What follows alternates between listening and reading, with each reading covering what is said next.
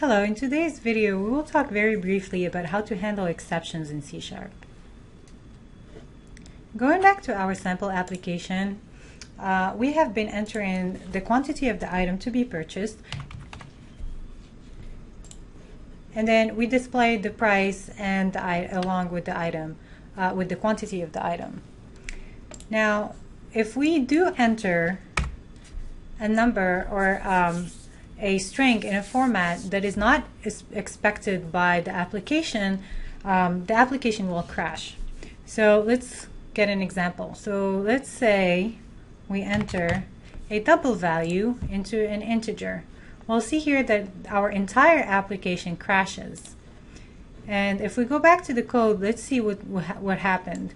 Here we entered a 2.5 into our quantity text box text, and we're trying to parse that as an integer, whereas that is not an integer value, so the code does not recognize or does not understand what we're trying to do, so it completely crashes.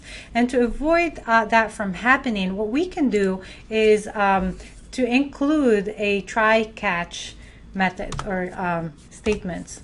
So this is how we can do it. We use the try keyword followed by squirrely brackets, and what that would do is create a block for us to insert our code.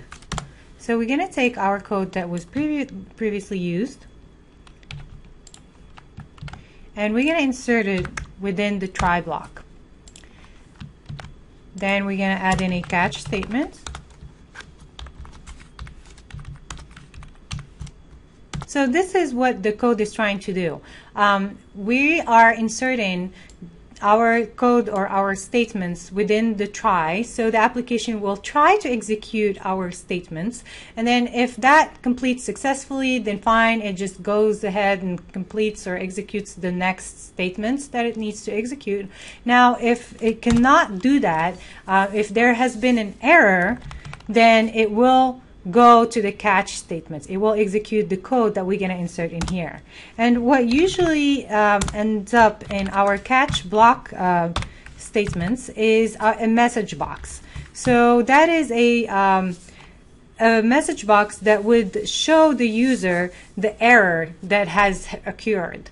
So it is very good practice to include an error that describes as much as possible the error that has been that might have happened. And in our case, we're only trying to parse the value that has been entered by the user into an integer value. So we could have a message that looks like so. There has been an error parsing the string entered. So what that would do, it would, one, prevent the application from crashing, and two, it would kind of give the user an idea about the error that happened or the error that occurred. So let's try that and see. So first we're going to include a correct value. And try that, and we get the display of our quantity, which was fine. Now let's enter a wrong value, or a value that would have caused the application to crash initially.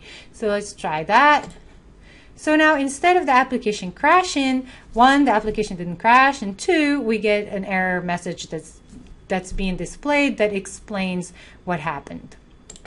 All right, so that is exception handling in C#, and it is very commonly used in all programming languages. Okay, and that's the end of our video. See you next time.